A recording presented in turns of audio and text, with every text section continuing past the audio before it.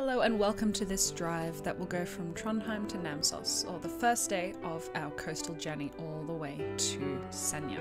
My name is Emma and I'll be your guide today. So we're just leaving somewhere north of Trondheim Airport and we're going to be following the E6 or the European Highway 6. It does actually take you all the way to Kirkenes, which is in the Arctic, but we're just doing a small section. So what we're going to do is we're going to start to make our way north towards Steinkjer.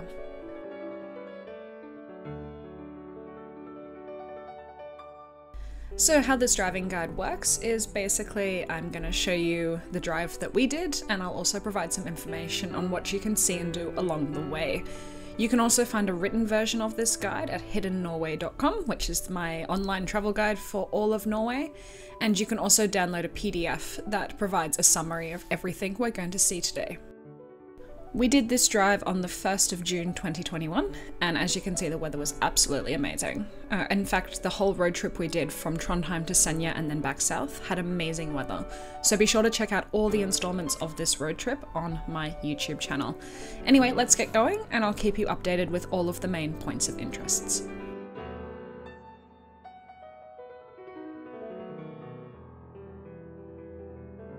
So shortly you're going to see a church in the distance. This is Skatval Church. It's a lovely, lovely church from 1901. You can drive all the way up to the church and take some photos if you wish to. We just drove past it. Here's what it looks like up close. It's kind of unique because it's built in a Swiss chalet style. So that is Skatval Church. You can see it just in the distance over to the right-hand side. Now, it's believed there's been a church on the site since at least 1589. It used to be called Floen Church. The earliest existing historical records of this church date back to the year 1520, but that's not when the church was built.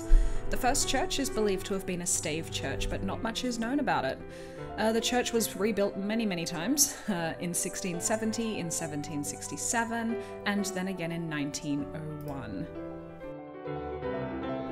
So just a little bit about me. My name is Emma and I'm an authorised tour guide in Norway. I work as a local guide in Bergen, but I also take groups all over Norway. This has been my profession for the last 6 years, and I've been documenting all of my travels and experiences on my website hiddennorway.com. So this is my full-time job. I absolutely love it, and I'm so excited to get to share this part of Norway with you. So sit back and enjoy the drive. We're just going to drive through the landscape for a little bit, and we'll be coming back very soon.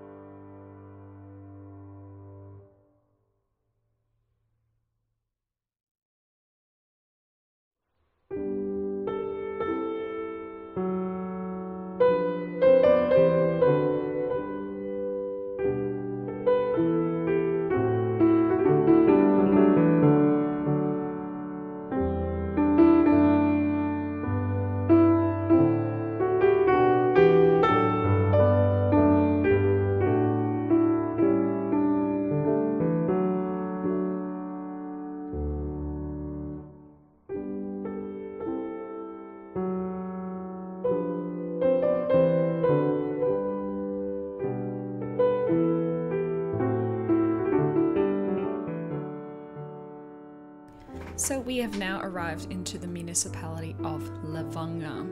Levanger municipality or Kommune. Now Levanger is a very old region, and it's possibly a settlement from the Iron Age. Levanger is known from the Viking Age, as it is mentioned in the old sagas when it was ruled by a chieftain. Evidence of the Viking Age is found around the municipality in the form of burial mounds. The one by Austadhaug Church, called Alvshaugen, is from 300 to 600 CE. Historically, Levanger was an important marketplace between Norway and Sweden. The town was founded by King Charles XIV of Sweden on the 18th of May 1836, but by then it was already a well-established village. The market had been taking place there since the 13th century. Throughout the 19th century, the famous market's economic importance faded, and it became more of a tradition than a viable market.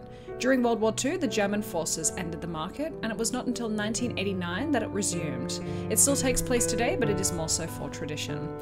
Now today the biggest industry here is timber, and the world's largest paper-producing company, Norske has its first ever factory in Skogn. The factory provides 530 jobs. Let's continue our drive through the municipality of Levanger.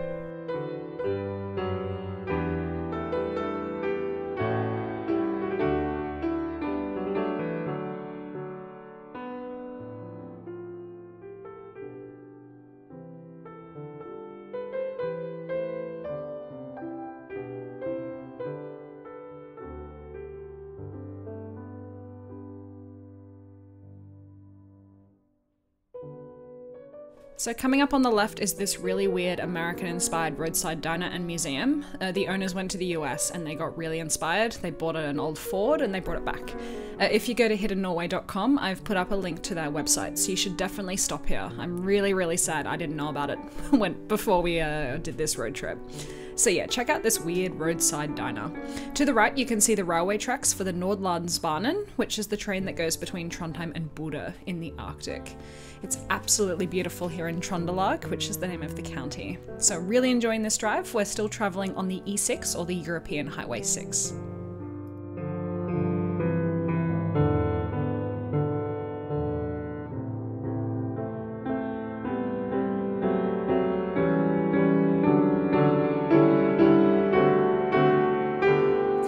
Left is the road you can take to get to the Frostatinget. It was one of the early Norwegian courts, which are known as things. It is arguably the oldest one in Norway, predating the Viking period.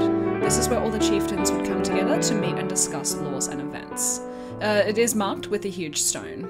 We're now driving through the village of Åsen.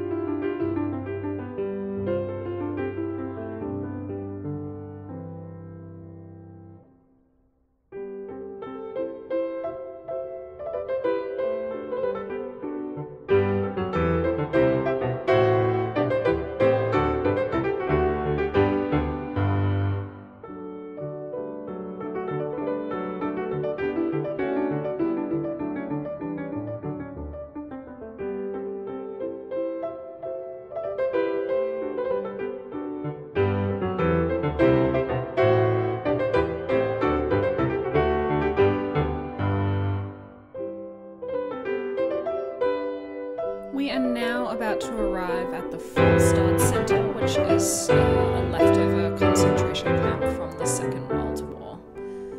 So this was a prison camp that is the most complete camp left in Norway. It was used during the German occupation, mostly for prisoners of war. And we're going to be able to actually see the building here as well. The camp was used primarily for forced labour, and around 4,500 prisoners passed through the camp. Today it is a memorial site that researches and promotes human rights. You can visit the site outside or visit the indoor exhibitions. Unfortunately, when we visited the centre, it was closed to the public as part of the pandemic, but luckily you can still park outside and see the main building, and they also have all of these signs that explain the history of the centre. So it's the yellow building you can now see on the left. This is the only remaining part of the concentration camp. All of the barracks were torn down after World War II. So here is the Volstad Center.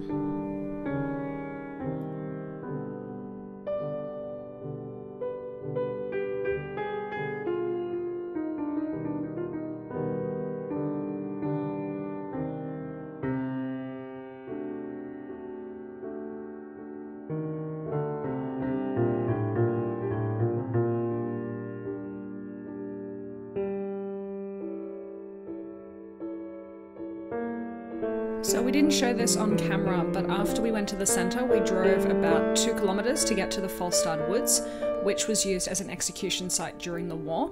There is a marked trail with all of these little stones that show you where the graves were, and there are also some information signs that tell you about who was buried there. Because there were so many executions here, they don't actually know how many people are buried here. This is what the stones look like. And this is what the forest looks like. It's a really beautiful site, and if you have some time, you can actually drive from the forest, you can walk from the forest to the Volstad Center. Anyway, let's keep on going. I have written a whole thing about the Volstad concentration camp, which you can view on my website. But let's go somewhere else. Now we're going to go to Stiklestad, which is a very, very famous place in Norway's history. Enjoy the drive.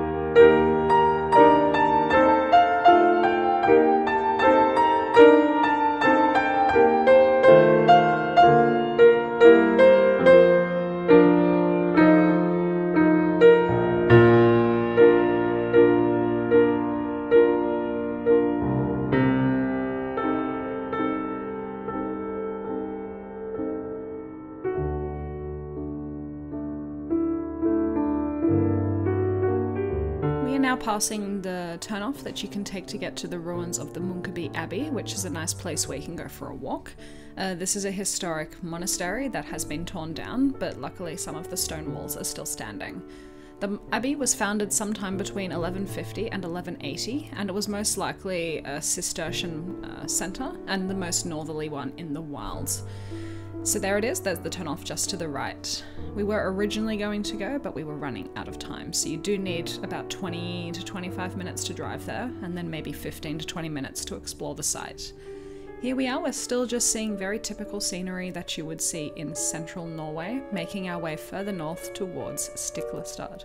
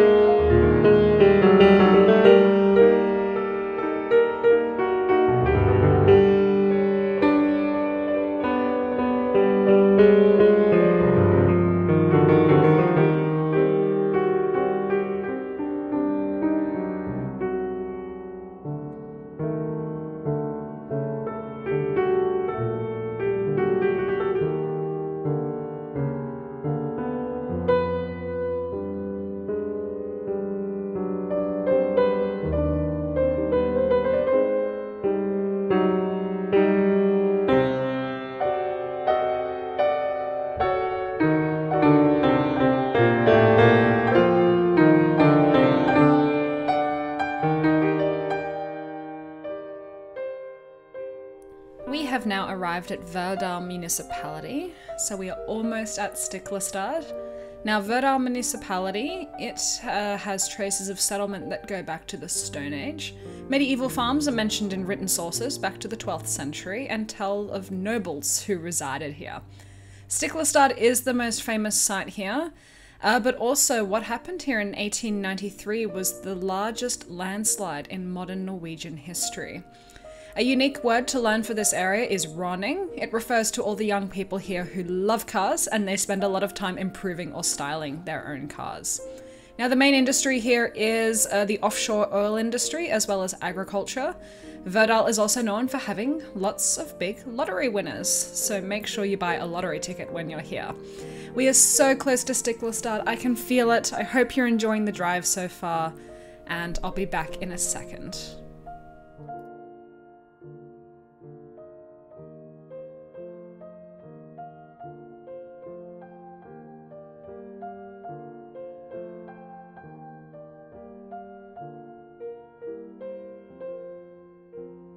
See, I said I'd be back in a second. Now, Stiklestad is a small agricultural village with a big story. It was the site of the most famous battle in Norwegian history. The Battle of Stiklestad is when Norway's Saint Olav was killed in battle in 1030. Today, Stiklestad is not so much a town as it is a huge shrine to Saint Olav. Even if you aren't religious, it's a really cool place because it's so well known in Norwegian history. They've got chapels, they've got monuments, and of course they have museums and shops as well. So there's a lot to see in Stiklestad. I've actually written my own article about it, which you can find on hiddennorway.com or via the link in the description. And I sort of talk a little bit about all the different main points of interests, as well as what you should see and do while you're in Stiklestad. So it's just a few minutes off the main highway. We'll take our little turn off to get off the road, and then we'll be in Stiklestad in a second.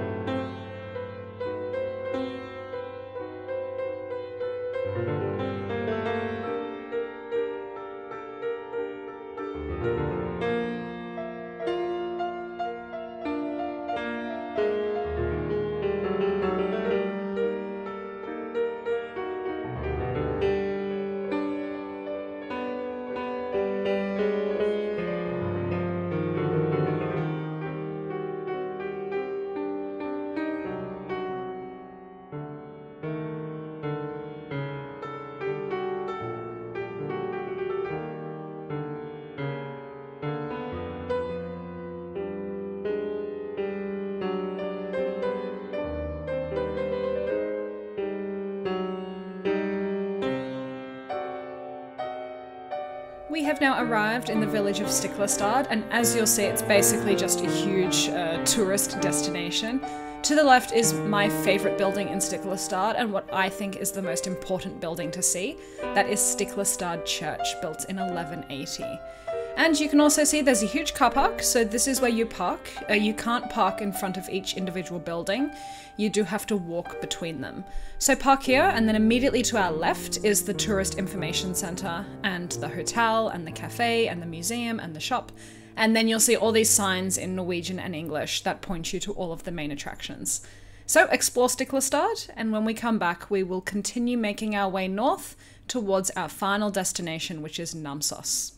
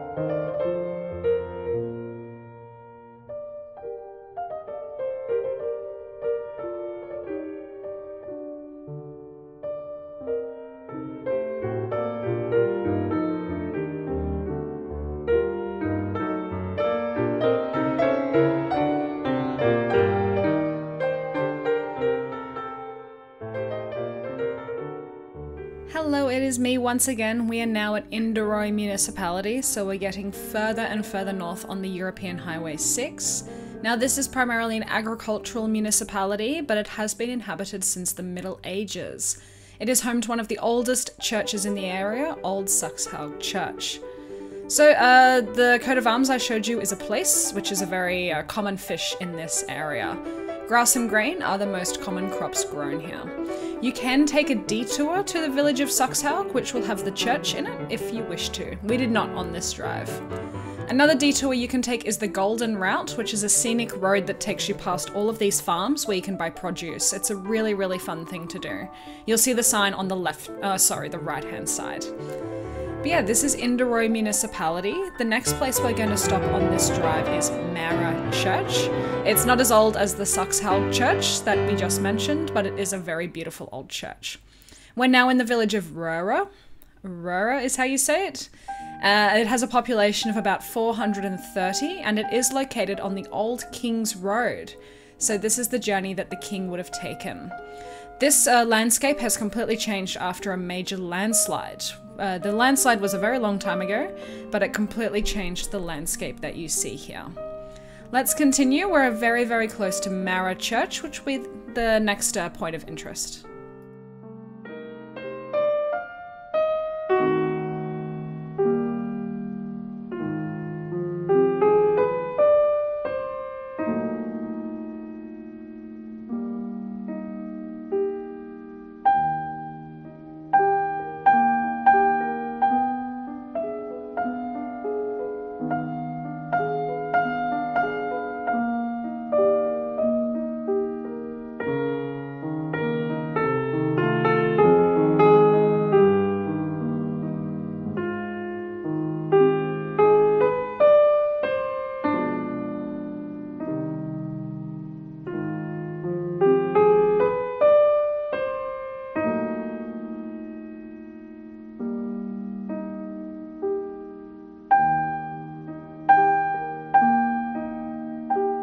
We have now arrived at Steinskjer municipality, which is named after the major town in the area.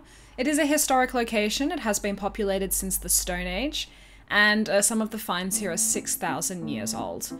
It was also an important place during the Viking Age.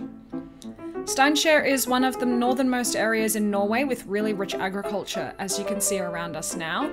Here they primarily produce grain. So you can see the Nordlandsbanen, the one we were mentioning. It's now on the left-hand side. And Steinskjer town, or Steinskjer city, we will pass through it a little bit later. If you are looking for a hotel or some shops or a petrol station, it is a really great place to stop.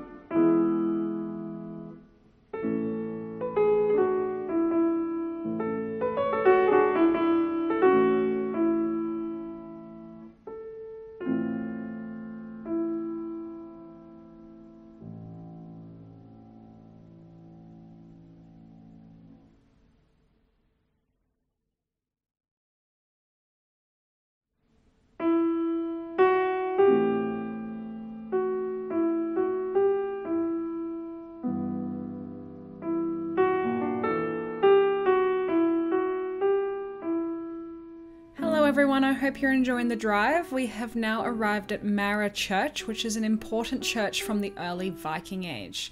It's actually believed to be a pagan worshipping site. The church was built over the pagan site in the 12th century.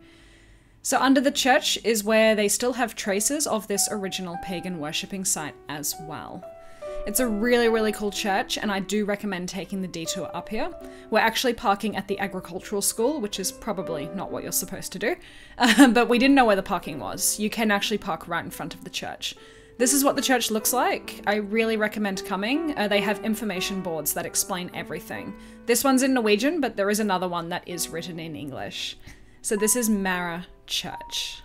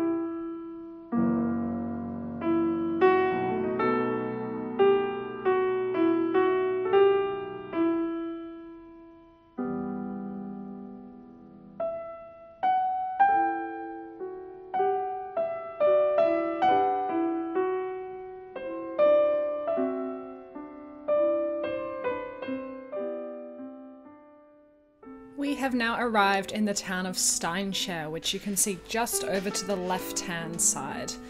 So sadly, this is a very modern town because it was completely destroyed during the Second World War. It was bombed by the Luftwaffe in the early years of the occupation. Steinshare has been rebuilt with the thanks of aid from the United States in the years following World War II.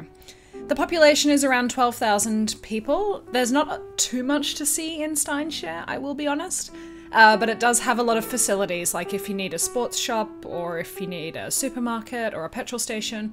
It has got all of those, so this does make for a really good stop. One thing you can stop at is the train station is one of the very few buildings that survived the bombing, so if you do want to see an older building, then you can go to the Steinshare train station. So very soon we're going to be turning off the E6, we'll be leaving the E6, and we're going to be following the road to Namsos.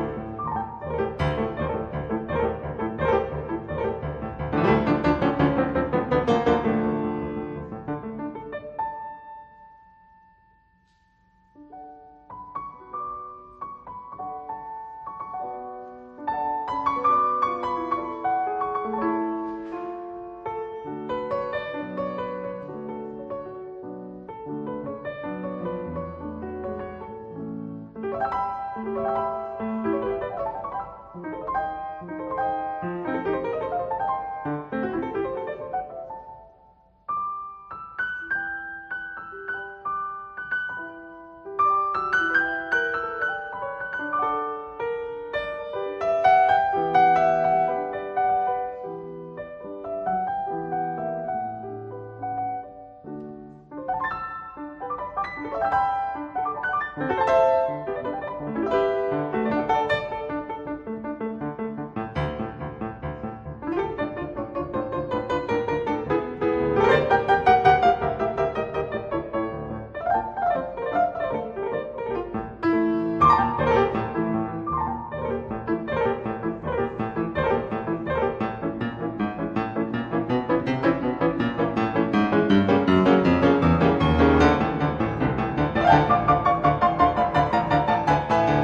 some very dramatic music as we make our way into Namsos, which is the final point on this stage of the road trip. Namsos is not very historic. There has been a settlement here for a long time, but the town wasn't officially founded until 1845.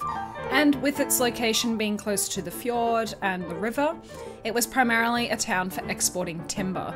And you can actually see all the piles of timber over to the left-hand side, because this is still a major industry. You can also visit the Norwegian Sawmill Museum, if that's of interest. It's actually in one of the old preserved sawmills, of which there are not many left in Namsos today, because Namsos has been affected by several fires, and the town has also burned down a couple times.